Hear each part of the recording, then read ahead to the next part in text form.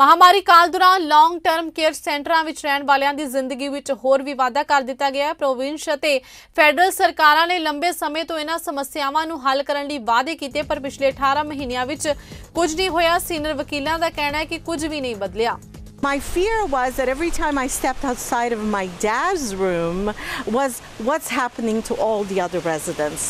It feels more like a prison than a home. The system failed the residents who died. The system failed the residents and employees who got infected. We have actually been able to see the conditions that seniors are currently living in and have been living for the past decades. Federal government does have power to look after the health of the nation, and so it could use those powers if it wanted to do that. We're now starting to see the deaths mount again, and what it tells me is that when we haven't fundamentally fixed some of the issues, we're just going to keep seeing repeated issues of outbreaks. They started saying, let's do what we can to support people in their own homes for as long as possible, because that's often can be done at half the cost as what it would cost to care for somebody in a long-term care home. This is still happening. There's still people crying out for help, and there's no one there to help.